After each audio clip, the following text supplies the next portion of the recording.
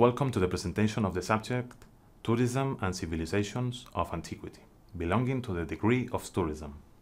This subject aims to offer students a specific vision of historical and heritage aspects, useful for their personal development in the world of tourism and cultural travels. This subject mixes the study of history with tourist aspects, such as places to visit, itineraries, or the valorization of our cultural heritage.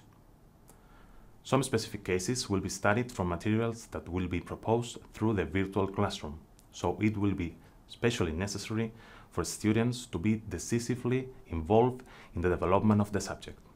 The course is divided into 4 large blocks that will be considered crosswise from some examples of civilizations of antiquity and the importance that these have had throughout history.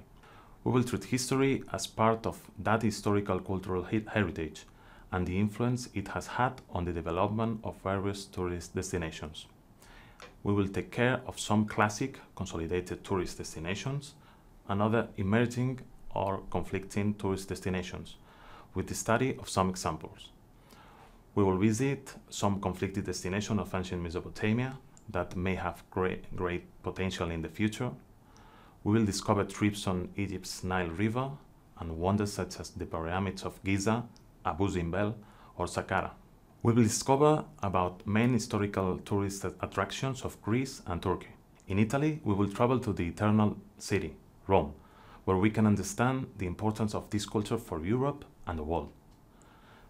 There, we will get lost between the Colosseum, the Pantheon, or the Mount Statue. We will also talk about other sites such as Pompeii or some Etruscan sites, such as Tarquinia or Cerveteri. Finally, we will focus on the nearest, the study of the cultural tourist offer of the Iberian Peninsula, from the aqueduct of Segovia to the archaeological complex of Tarraco, not forgetting small sites not so well known, such as Acenipo in Ronda, Malaga. It is important that you read the teaching guide carefully and take care of the indications on the agenda that will be offered throughout the course through the virtual classroom. You will be able to contact me and the other colleagues using the tools of the virtual classroom.